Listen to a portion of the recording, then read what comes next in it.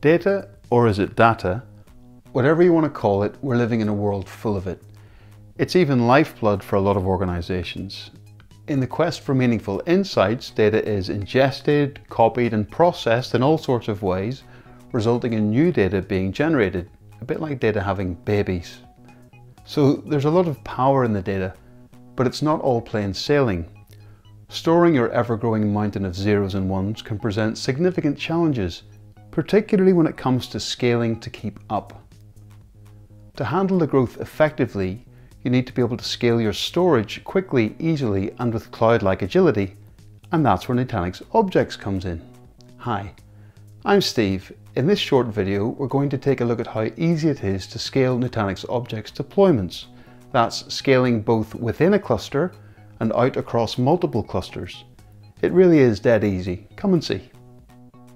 Okay, so we're here in Prism Central. You can see we have a cluster consisting of 4 physical nodes, and we're going to head down here and choose the object service.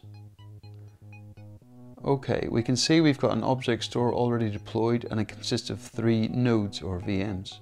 Now, I just want to quickly clarify the difference between scaling capacity and scaling performance within an object's deployment.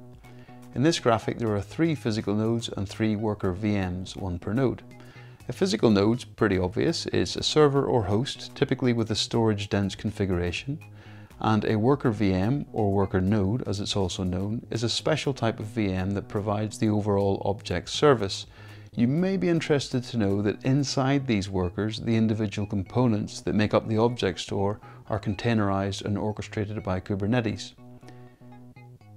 If we wish to add only storage capacity, we can simply add another physical node, and all of the storage resources in that node will become instantly available to the existing workers. And if you're already familiar with Nutanix HCI, you'll know how easy and straightforward adding a node is.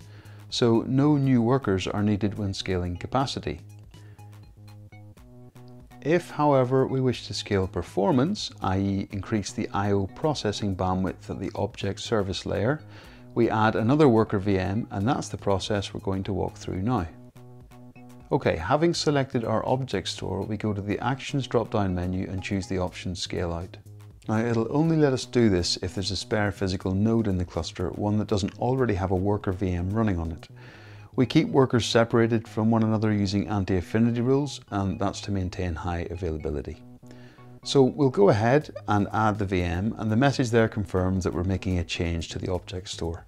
And this took about 6.5 minutes, but I'm speeding it up here just to keep things moving along. But basically, it's deploying the worker and adding it to the object store. Okay, all done, and we now have 4 worker VMs powering our object store, and so the object store can handle more load. So scaling within the cluster, very straightforward, but what about scaling out across multiple clusters? Well, we'll do that next. This time we'll click into the object store and go to the clusters view, and we can see it's just our one original cluster there currently, so we'll click the Add Cluster button, and any other clusters being managed by this Prism Central will show up in this list right here. Simply select the cluster whose storage you want to tap into, and you can limit how much that cluster's capacity objects is able to consume. That cluster could be serving other workloads, for example. And away you go.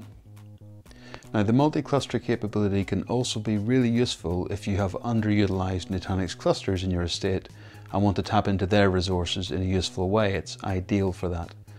The other thing I want to point out is that you can add up to 4 clusters to your original objects cluster in this way, and they all sit under a common S3 namespace. Okay, that's complete, and we can see we've got around 5 terabytes of that cluster's storage at our disposal.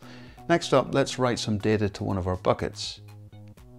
Let's go for this bucket, and I've got a few large files here I can upload as objects. This is using the inbuilt Nutanix Objects browser, and speeding this up because we've all got busy lives.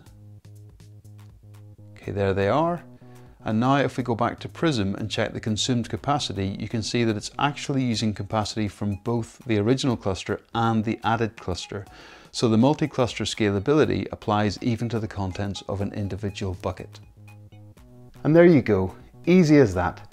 Scaling to multi-petabyte does not have to be hard, especially when your platform is software defined and web scale in nature. Thanks for watching. I'll catch you in the next Objects video. And there's plenty more where that came from. If you'd like to know about new videos as they're released, feel free to subscribe to the channel. Have a good one.